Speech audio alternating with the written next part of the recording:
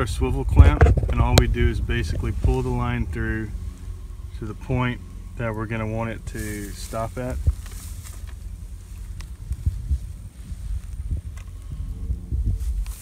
And that way we get to the exact depth that we want it at. Bring your hand up.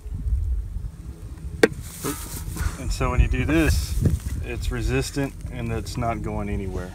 So it's now at our set depth. We're introducing the cross pump by 18. It's a pretty simple design. You've got a four-way multi-channel valve, and then we've got some special inserts that we put on either side of it. Got a 3SI pump at the top. You've got a bicycle inlet valve basically on one end, and then you've got a quick release valve on the other end.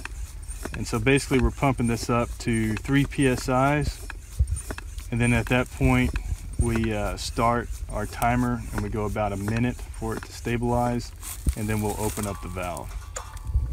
Yeah, I'm ready. I'm ready. And we're going to release.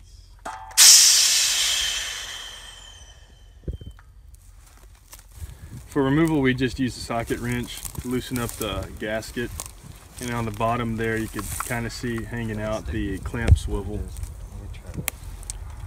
And then we've got some line that was provided by Solinist, and we just simply pull up the line to remove the transducer. Okay.